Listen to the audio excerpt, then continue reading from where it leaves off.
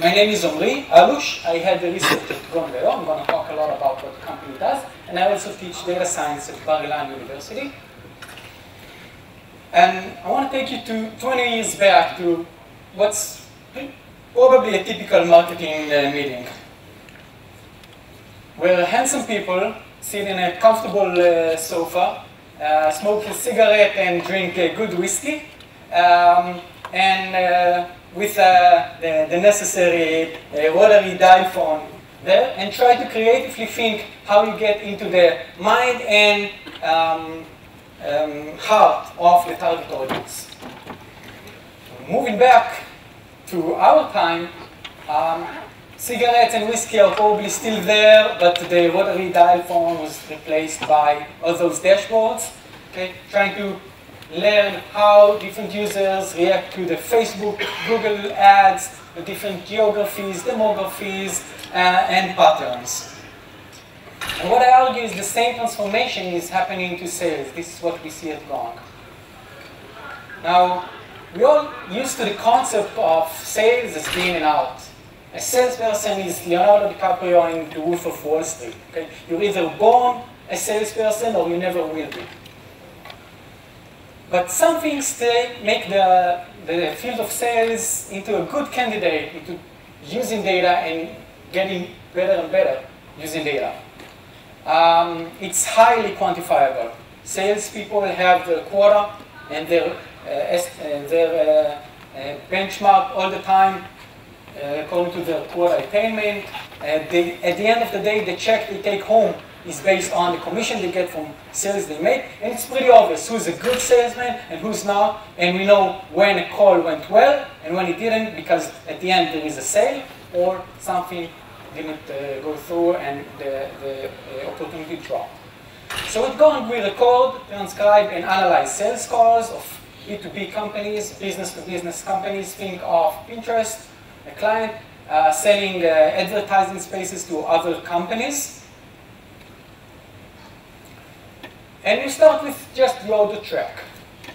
Okay, it's a single audio track. We don't have a lot of information from that. And the first thing we do is the realization. We look at different frames at times of several milliseconds to 1 second, and we extract features from that, okay, that identify and characterize both the speaker and the channel in that specific time fragment. And based on that, we can separate a single track into 3 different ones here. We don't know who the speaker is, but we know that in each track we have just a single speaker, and we know the amount of time they spoke. The next step is what's called speaker identification. And here we take the voice print, the cumulative voice print over the different segments in the track, and identify the speaker according to it. Okay? Still, we don't know who the speaker was, but we use a smart heuristic that works really well. We have a collection of calls because we're recording many different calls of the company. And so let's say, for example, we have 10 different calls where we know the salesperson was part of the call, but we don't know which one he was in the different tracks that we have. Was he speaker A or speaker B in each of these calls? And what we do is extract the voice print of the speaker for each of these channels in each of the calls and look for similarities. And when we do hierarchical clustering, agglomerative clustering, we can see that we have a group of calls with, of tracks in calls with very similar voice prints, okay? And other speakers have nothing in common because these are different people that attended the different calls, but they are not shared in any way. This allows us to identify the speaker and provide the identification that provide here both the name of the person and their affiliation. Are they with the company or part of the client team? Next step is automatic speech recognition. Okay? And this is something that many people are surprised to learn that we do in-house and don't rely on a third-party tool. It's a big endeavor, but it's definitely something that you can do today. Just for comparison, so we understand why we need to do it in-house, I took a call that was made almost 3 years ago when the company just started, and it was actually called Honeyfy. And we use the third-party solution for that. And let's quickly read this. And what they're seeing is some gate with holy sees this tool being used. You see this war setback, negative tool for incest. Okay. Honestly, I didn't take the time to listen to it, but I'm pretty sure nobody said incest in this occasion.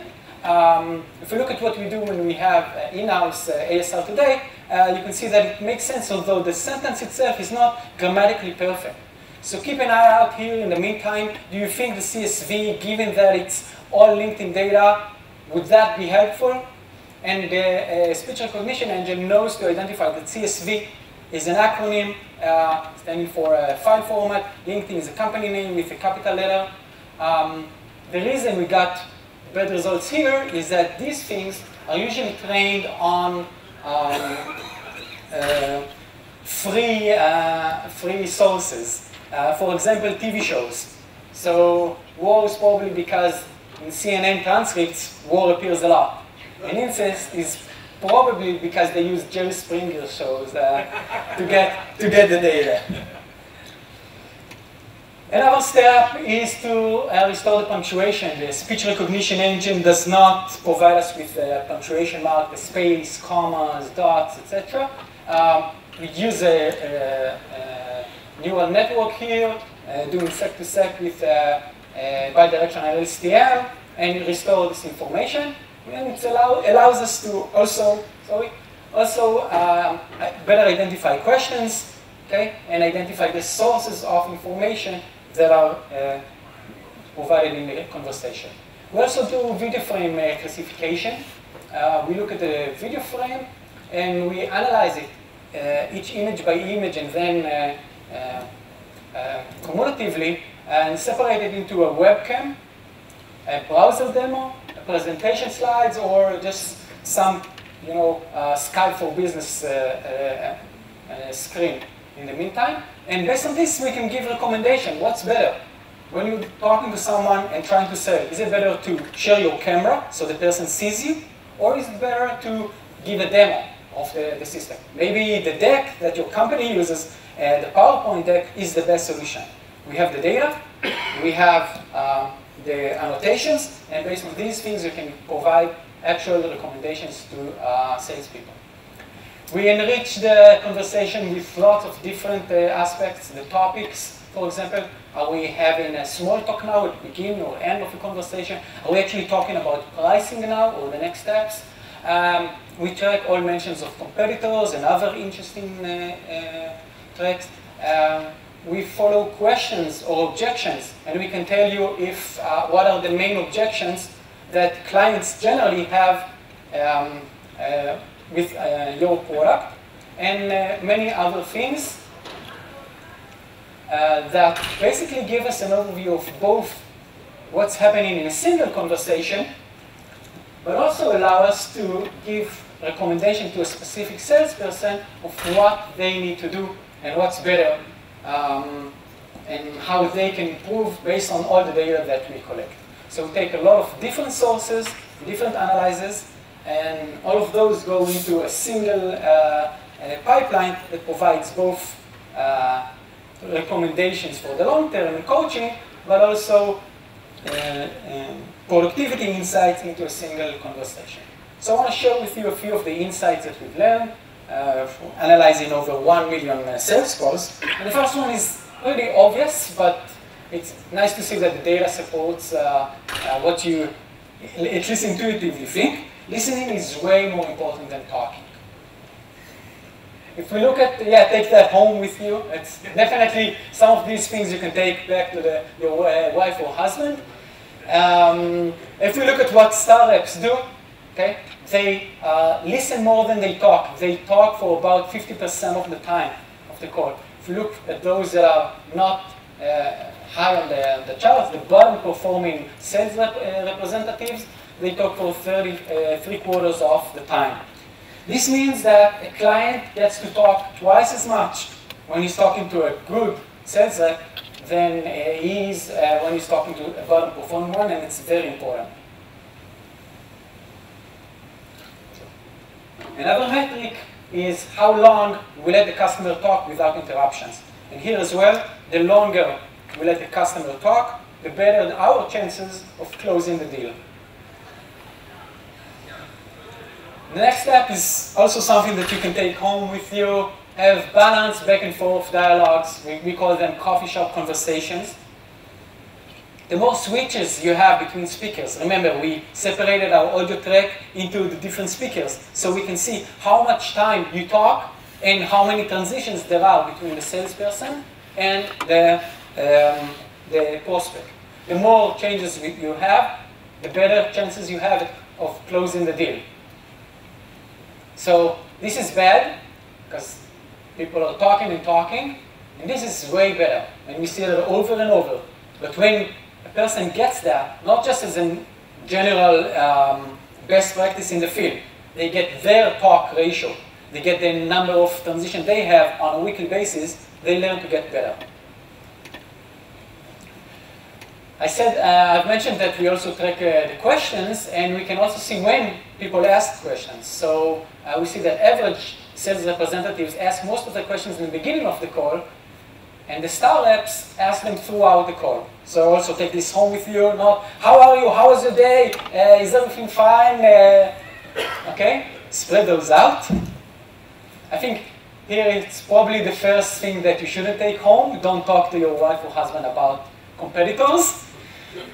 But in business orientation, competitors are actually good. We see that, at least in the early stage, the first calls, if you talk about competition, the more you talk about competition, the higher close rates you have. Now remember, it's not somebody trying to sell you a manui for Ma'ariv.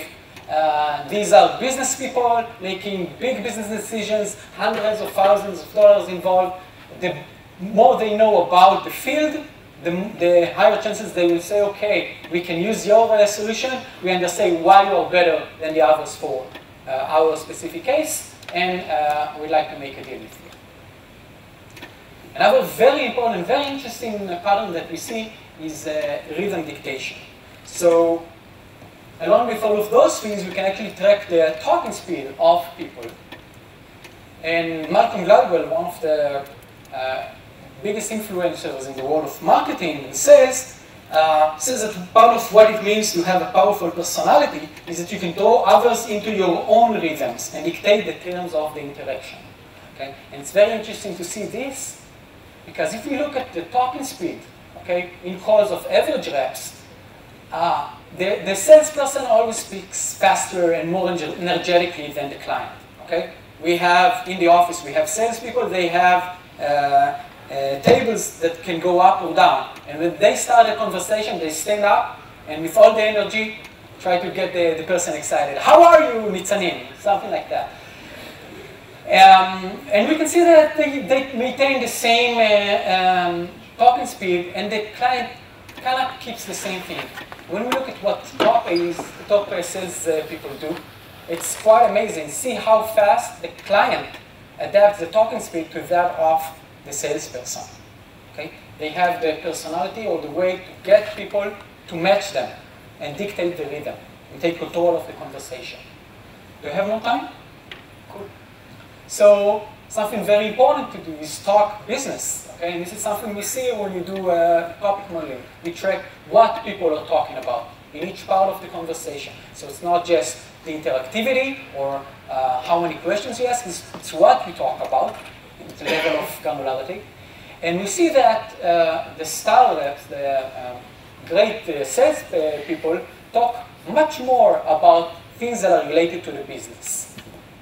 So examples are the ROI, the return on investment, what you would get by purchasing this solution, understanding the business challenges of the prospect, or talking about the actual agenda and timeline of the work and what needs to be done. Understanding who makes the decision and what needs to actually close the deal, and talking much more about the values than the features. This is something very interesting. It's known in the business community, but nobody really shared data about that. And we see that if you're talking about the features of your product, you have much lower chances of making the sale. If you talking about the value, okay, and the benefits that it brings, okay, then you're actually making a difference. Because we're tracking price, the topics, and when they're used in the conversation, we can also learn when it's best to discuss pricing. And this is something that's very related to how you control the conversation. So we see that the average reps talk about pricing in Orange, talk about pricing pretty much all through the conversation. Okay? There are some spots where they talk about it much more, but it's not a huge difference.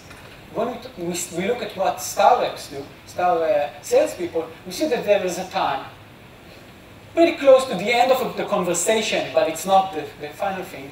They've established the values. They've talked about, okay, all the objections. They've handled everything that they should, and then they talk about pricing. And when people look at these things, they understand what they're doing differently than the others and what can be improved. So I hope that I'd be happy to elaborate on some of the algorithms that we use. But basically, what I hope to show you is that there's a lot of opportunity in the field now to take data from different algorithms and different methods and put it together into a system that transforms a specific industry.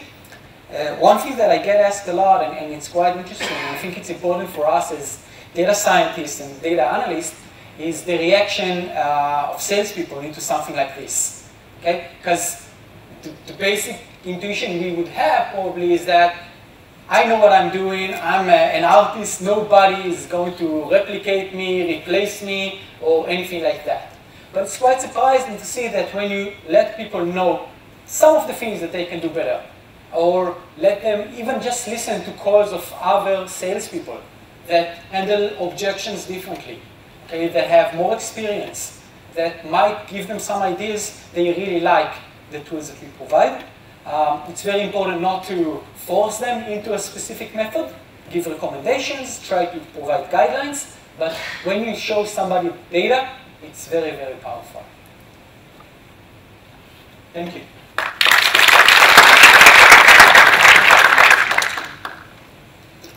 Any questions?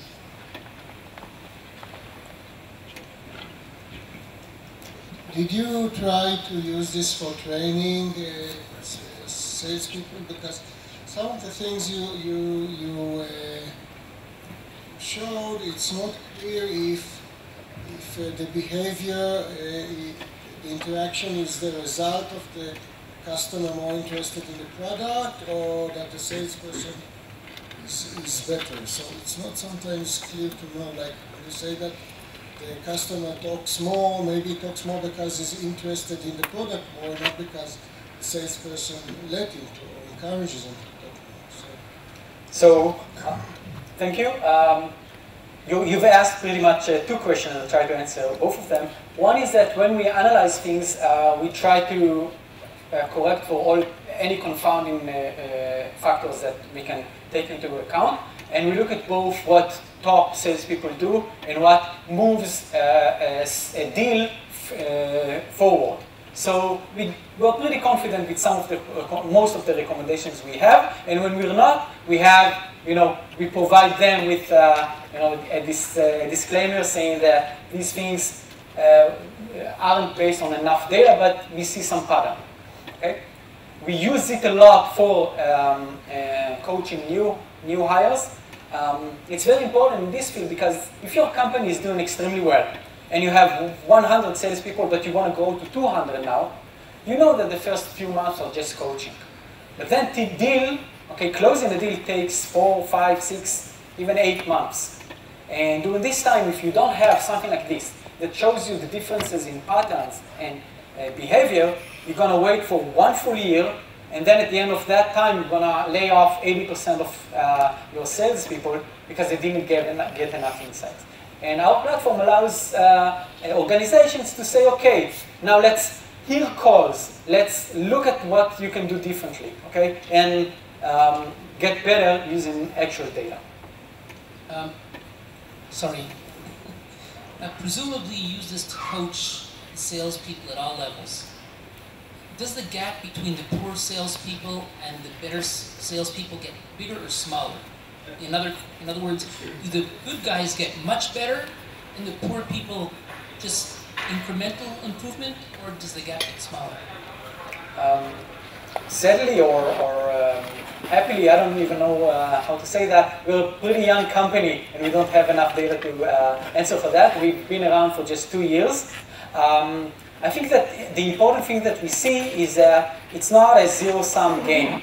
It's a win-win situation, and if the great salespeople sell more and one performing ones just get slightly better, it's still good for the organization. But most of what we see is that the big gap is between what is trying to coach. Most organizations focus on how they can coach the average people. Okay, not the top, not the stars, not the bottom performing, but actually the middle of the pack. This is where most of the game can be achieved. Regarding training, do you use the results from the statistics, like talk about the price at the end, to go through the database, find a typical call and use it for training? We do. It's quite interesting. We don't do this automatically. We give some recommendations. One of the things that we see clients do is kind of like take a good or a bad call. It doesn't really make a difference. Get everybody in a big conference room and do like a roast. Is that the name of the show? Roast. They just listen to the show and say, you've done an awful work here, or this was really good. So even something like this without all the AI is used for training. What our system also allows you to do is pinpoint specific calls that requires your attention if you're the VP of sales of a big organization. Thank you for the presentation. It was very interesting. Do you measure the impact on the business actually, like how much the companies sold more?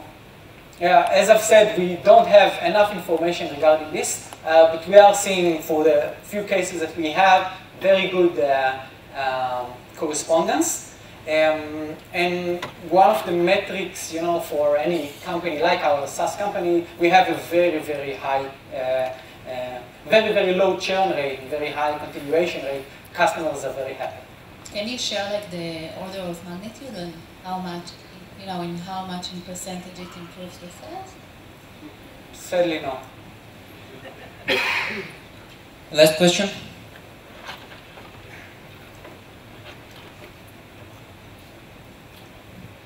Have you any algorithm that can extract any conclusion or resume about what is talking about between people? You mean the topic of the call or a segment of the call? To extract knowledge, any resume about what is talking in the conversation. You mean summary? Yes. So, as I've mentioned, we extract the topics. So if you look at a call, usually in a sales call, people are talking for 30 minutes, 1 hour. They go over many different topics, and our platform identifies the different topics in small segments of time. So we know that between minute 24 and minute 30, they talk about the coaching feature of Gong, for example. Does that answer the question?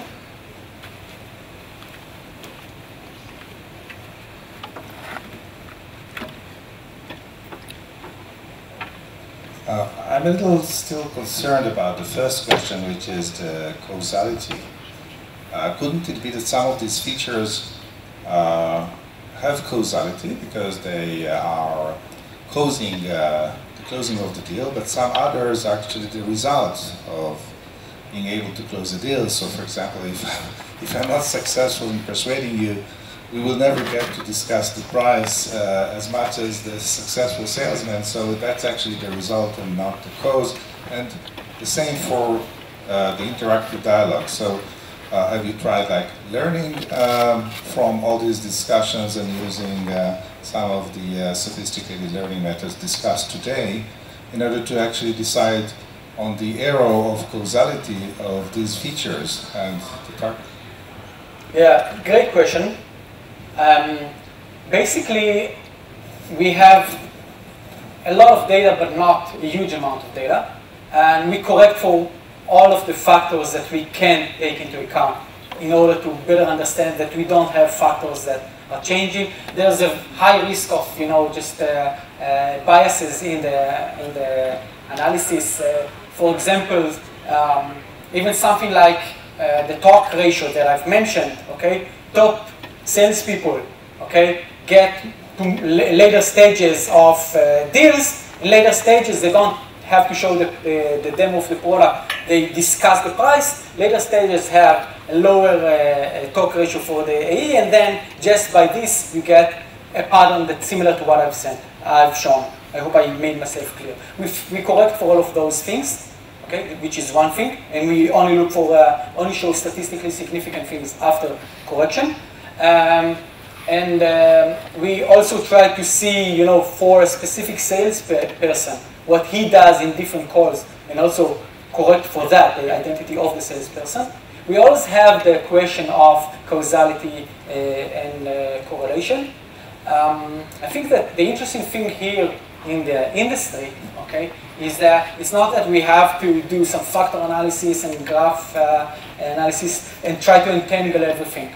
The recommendations that we give either resonate or not, and we see that they quite well resonate with what the company is trying to achieve, and then they decide if they want to use them, and when they want to use them, they constantly monitor the impact.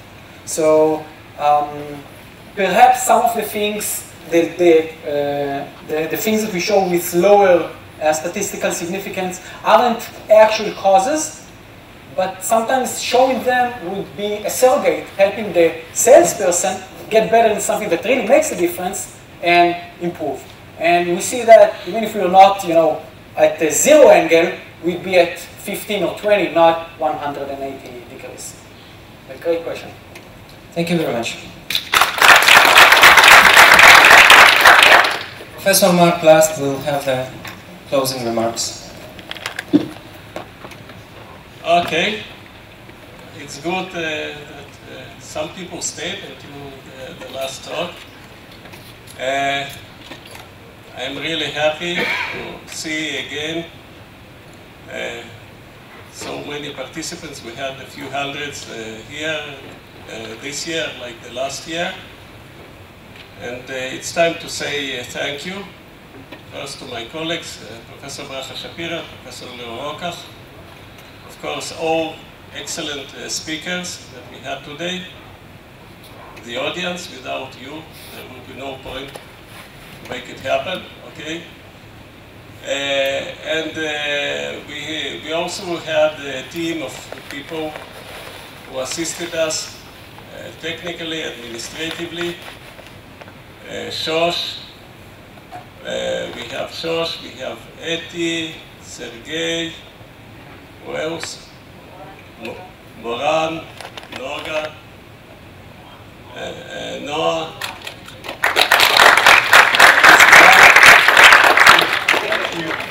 Yeah, you're in the corner.